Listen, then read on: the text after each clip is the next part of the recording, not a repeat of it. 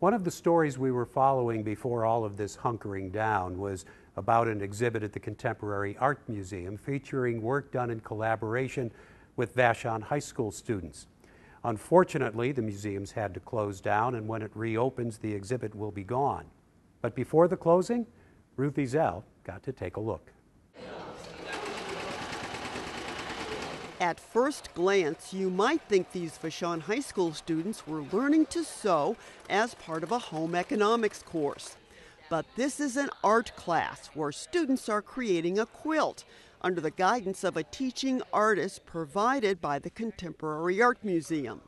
For Delonte Chapman, class of 2022, Vashon's partnership with CAM has broadened his perspective on what art is. I was very close-minded when it came to art. I would draw certain things, and that would be the only thing I draw, and you only use certain methods and certain materials. But working with Cam and some of the artists here and learning how they work and the things they work with, it's opened my mind up and made me start to use different stuff.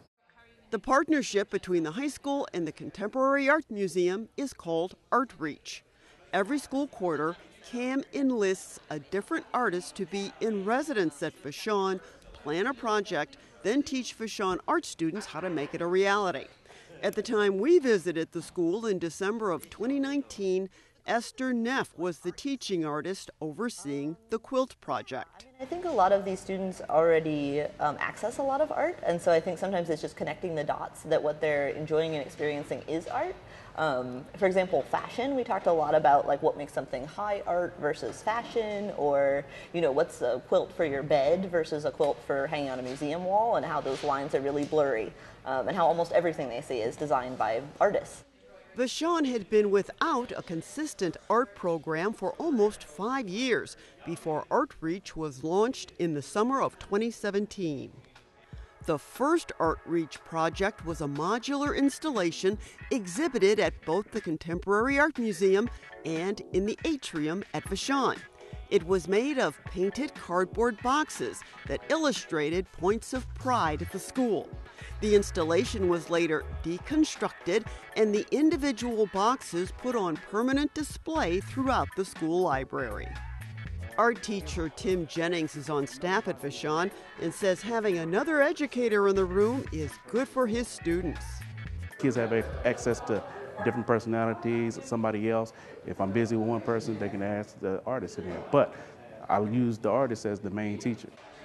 We're always tying it back to Instagram, album covers, things they see on TV, and to say actually art permeates pretty much everything that you do. You just didn't realize it.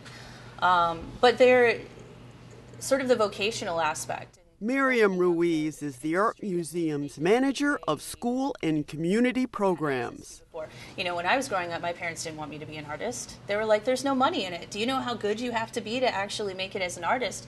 This is opening it up and saying, hey, you're good at drawing. You don't have to be an artist. You could be a graphic designer. You could work for a museum and installation. You could, preserve pieces in museums. You could just work in a museum in general, and just kind of, you could work in sales in a gallery, or you could be a photographer. I mean, there's so many different ways that you can use your artistic talent and make money off of it. 6 weeks after our visit to Vashon, an exhibit of the students' work opened here at CAM as part of the museum's 2020 spring exhibition.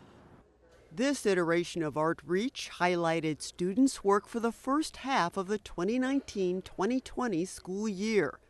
These masks are multimedia works. Delonte Chapman used cardboard, foil, and papier-mâché to create this mask, inspired by his favorite bird, the peacock. I went for a more kind of Mardi Gras feel because that's a pretty big part of my family because we're from Louisiana, and Mardi Gras is something big we celebrate. Caps, personalized with appliques, paint, and markers, were mounted on grids secured to walls in a second-floor exhibit space. And bookending those caps, 2 quilts. Delonte and his classmates each contributed a square designed from various textiles. This drawing of a mouse is part of Delonte's square. Her name is Josie. He wove her into a planetary depiction of an asteroid that barely missed crashing into Earth.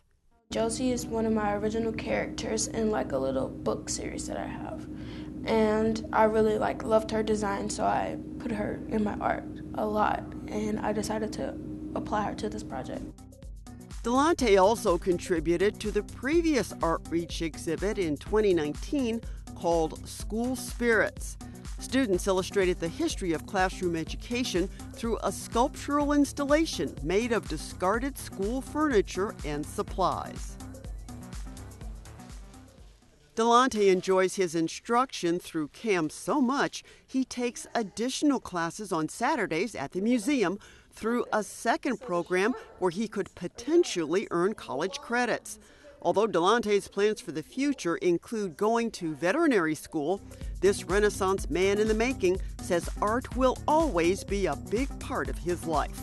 I would say if you're interested in art, please do it because it's a huge way to express yourself.